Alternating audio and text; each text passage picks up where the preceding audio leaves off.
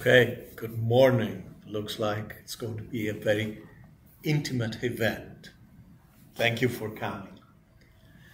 As usual, I'm going to introduce the scenes that we are going to watch today from the 1990 season 1 of British BBC series House of Cards, more famous for the American remake of the 2010s with now infamous Kevin Spacey, with a review of relevant Machiavellian concepts.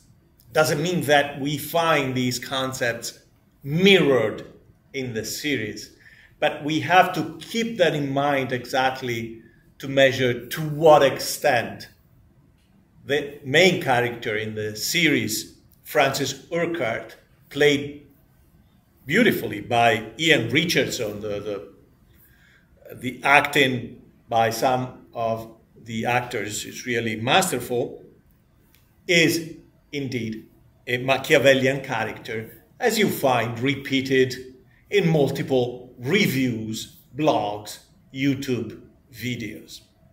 A claim that is based mostly on the fact that Francis Urquhart is a duplicitous politician and one who will rely heavily on manipulation, abuse of influence and power, even the direct application of violence up to murder. Okay? So, what are the principal element of leadership, of a dynamic leadership for Machiavelli? As we know, it's all about power. However, the good or the bad use of power, according to Machiavelli, will generate two effects, with a potential unwanted consequence, which makes the third effect. The polarity that we'll find Machiavelli discussing in one of the chapters that we have yet to read, but that will be introduced soon in a couple of weeks, the polarity is between love and fear, something we heard mentioned at the beginning of the semester when we watched A Bronx Tale. Chaz Palminteri was playing the part of the local mafioso, was talking about love and fear. So a leader will want to be loved because that will increase their power, and in turn, the power itself may generate more love.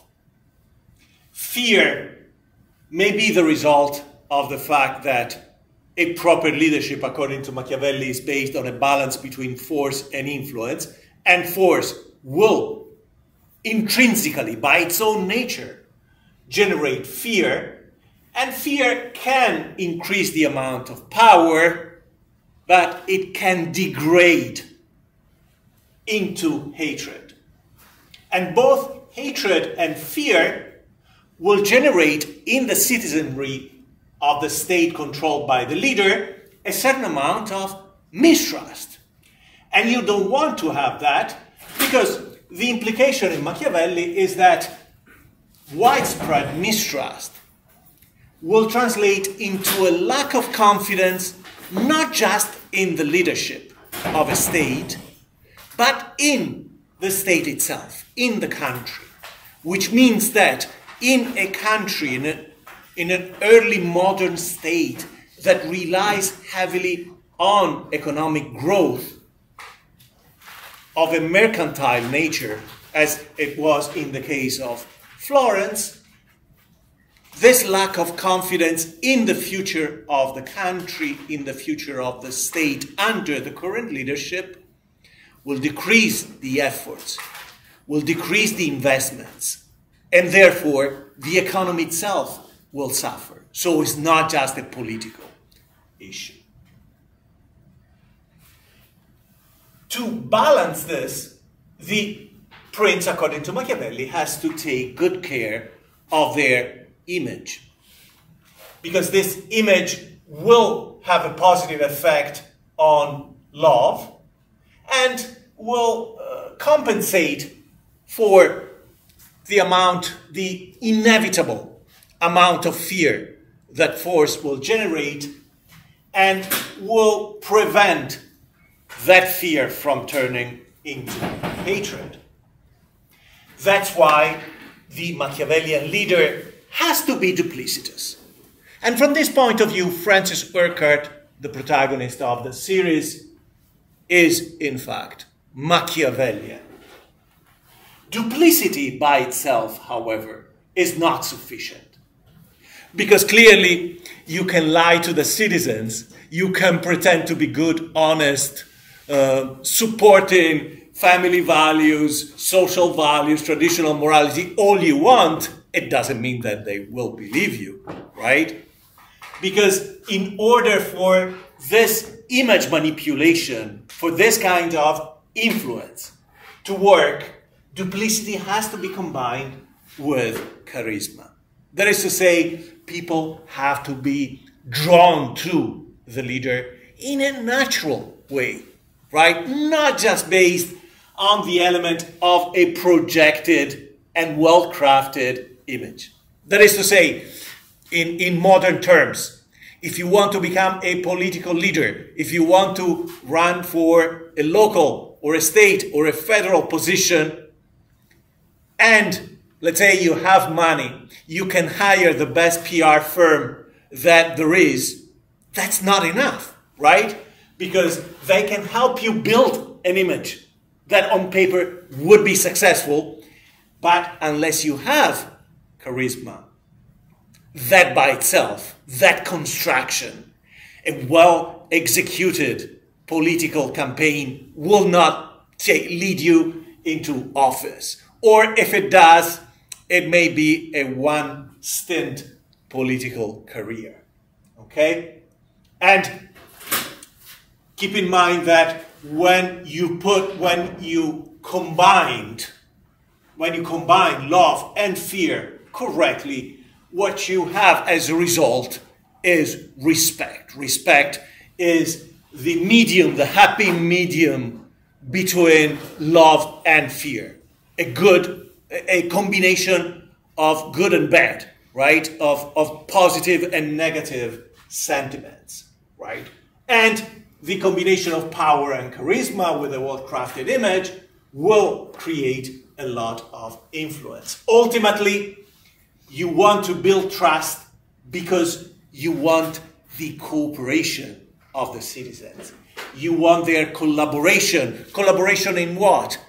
In the support of course, institutional changes, changes in society, military efforts, but ultimately the collaboration is collaboration in the game of growth.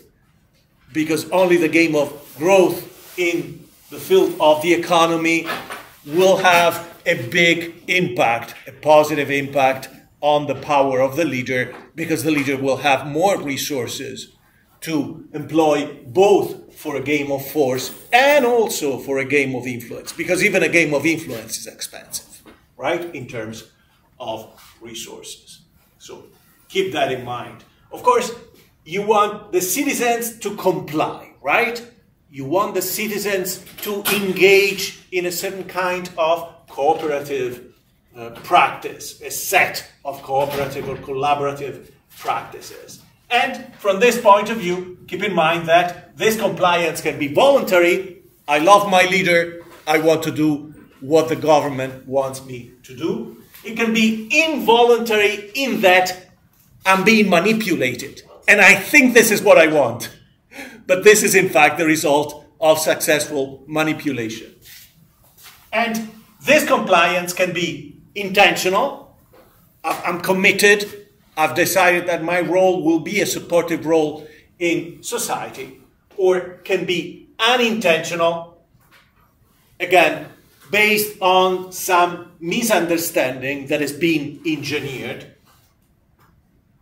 whereby I think I'm doing certain things for myself, and instead I'm being manipulated in playing a game that is to the advantage of the government, to the advantage of the leadership. Of course, you can also force compliance, right? And in the case of Francis Urquhart, forced compliance will be, for example, very often through the use of blackmail. So let's come to the character in the series. The first season, called House of Cards, tells you the story of a British politician who's the majority whip in the House of Commons in the British Parliament. The whip is a member of the Parliament who's in charge of rallying the troops, making sure that the members of their party attend the meetings, especially meetings where important discussions are taking place, where important votes are taking place, that participate in committee work, that align more or less with the directives of the party. So the whip should not be influencing the votes of members of their party, but they do, right? They do indirectly, because they're the ones, as it is in the case of Francis Urquhart, who help members of their party when they have a personal or a political crisis, bringing the resources of the party to help to remediate any such crisis. And of course, there is a quid pro quo. There is an exchange. I helped you when you needed the party's help with this issue in your district. Now you help the party and you vote as we want you to vote. So it's kind of a backroom boy. That's how Francis Urquhart describes himself. He's a seasoned veteran politician. At the beginning, in episode 1, we find him having supported the campaign of the member of the party who is becoming prime minister. It's the Conservative Party. And he has been promised a position in the cabinet, a ministry. However, is told that he is to remain the whip, to play that part, that this ministry will not be assigned to him, and this prompts the beginning of the Machiavellian strategies or the duplicitous strategies applied by Francis in order to provoke a political crisis that will lead to the resignation of the prime minister. And by the end of the first season, which is only 4 episodes, because BBC is not like the American networks, which will milk a story as much as they can. And so a British series of 4 episodes is a series of 2 seasons and 24 episodes in American terms, right? Which is why I wanted to introduce this, because it's such a condensation, and you'll see in how much events happen in 30 minutes or so today. So at the end of the first season, Francis will become the prime minister. In order to do that, he will blackmail the head of the PR agency of the party, Warren O'Neill, who has a cocaine problem and therefore is arrested, can be blackmailed easily.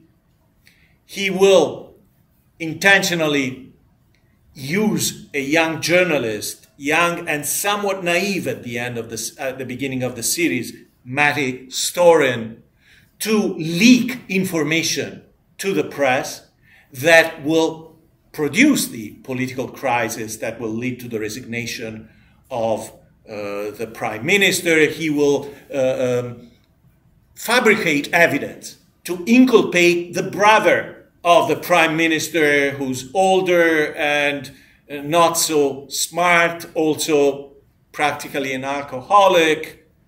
And evidence will be fabricated by Francis Urquhart to make the press believe that the prime minister's brother is using inside information to buy stocks based on stocks that will be affected by the policies enacted by the Prime Minister himself. A lot of this goes on, and the final episode, from which we will watch 25-30 minutes today, as I said, is when everything comes to its ending.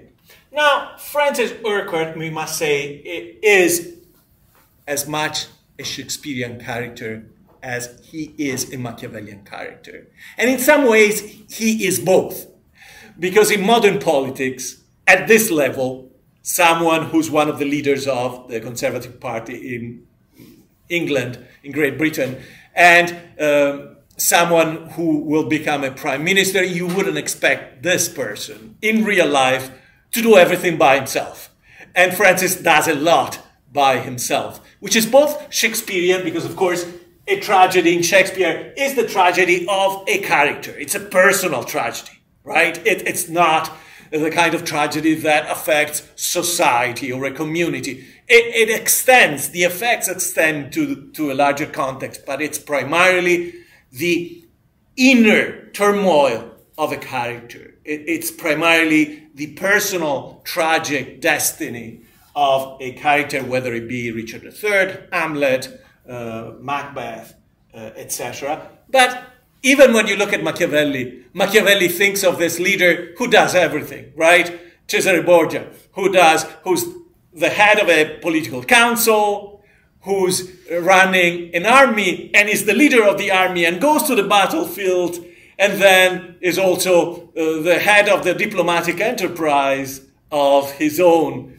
state, and goes to Rome to talk to cardinals, etc. So it's very much a one-man operation, right? Which is really a shortcoming of Machiavelli's view.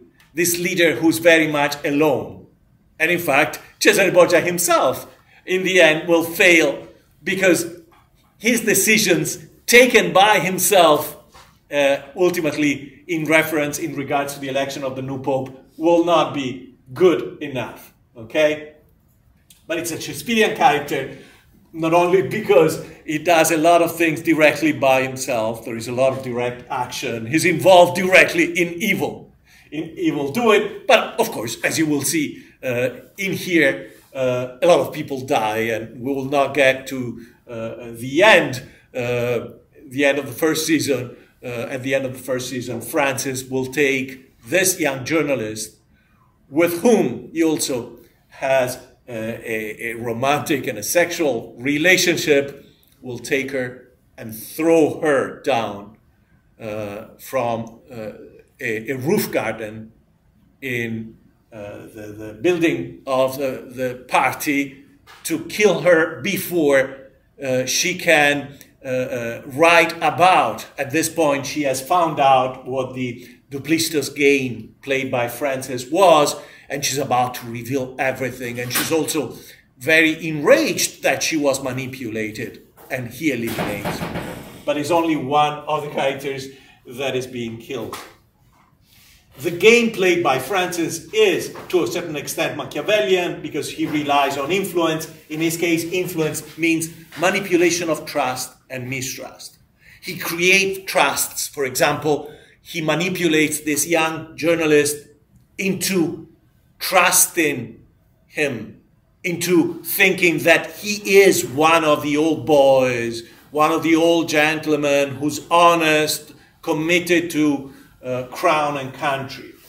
And he creates mistrust in competitors because he circulates a lot of misinformation that will lead Mattie, the journalist, and others not to trust other members of the Conservative Party and to suspect that they are in fact responsible for everything that Francis is doing. And he relies on force, initially for the first three episodes, especially in the form of blackmail, because blackmail is a kind of force compliance, right? So even though you're not using a gun saying you have to do this, essentially it is a low-level use of force. And then to the highest level, where Francis himself will kill Warren O'Neill by mixing cocaine with rat poison. And when O'Neill will take that cocaine, he will die. He throws Mattie from the roof, killing her. Okay? So we start from the campaign that is leading to the appointment of Francis Urquhart as Prime Minister of England. And from the very first scene, we'll see a case of forced compliance or blackmail, because a tape that was produced by Francis himself. Francis himself went into the bedroom during the conference of the party of a rival member of the party, left there a briefcase with a microphone, and he knew he had arranged for a sexual encounter to take place there. He has this tape of the sexual encounter, and the tape is delivered to the house of this politician, where the wife will listen to it. The politician will withdraw from the campaign, and therefore there are fewer competitors. One has been eliminated already from the campaign, eliminated through a smear campaign, and another will be eliminated later, and Francis will remain the only valid candidate for the position of Prime Minister. Okay? Now, the problem we have, what is questionable, and I'll want to hear your comments now or Monday. Francis has influence, has power, but what about love, fear, and hatred? How is it doing in regards to those essential elements? And more importantly, he is powerful and duplicitous. He is influential, but does he have charisma? I don't think so. And no matter how good Ian Richardson is playing this character, no matter how good Kevin Spacey is playing the character of Frank Underwood in the American version of House of Cards, the amount of charisma displayed by those characters is, in my view, questionable, but I'm interested in hearing different views. So here we go. Stupid head straight, all right? And this time I'm not asking if you want to provide notes about this, that's fine, but I'm not asking you to, right? Just enjoy this, just think about it, and if not today, on Monday, I will ask you your feedback. Nigel? That's Francis. I'm sorry? Is that Francis? No, it isn't. This is Warren O'Neill, who's just been left by Penny, his companion and assistant, because Penny is the woman who was forced to have sex, the sex affair, the intercourse that was taped to ruin the reputation of the other member of the Conservative Party. So he's the drug addict in charge of PR who is blackmailed into providing incriminating information to Francis, so that Francis can use that information to ruin the political career of other influential members of the party. I stopped it here because from the very first line, we find the other Conservative politician, Woolton, at breakfast with his wife, and he is reading from the newspaper and providing a recap of the run to nominate a prime minister, to appoint a member of the party as prime minister. So I wanted that to be ready. Is Penny! Those who wish to wear their social consciences will support Michael Samuels. Did he and Roger know each other well? I don't think so. Roger was doing some work for him recently. Urquhart was angry with him, some sort of cock-up over computer files. Penny, you know Urquhart has a country house. Yes.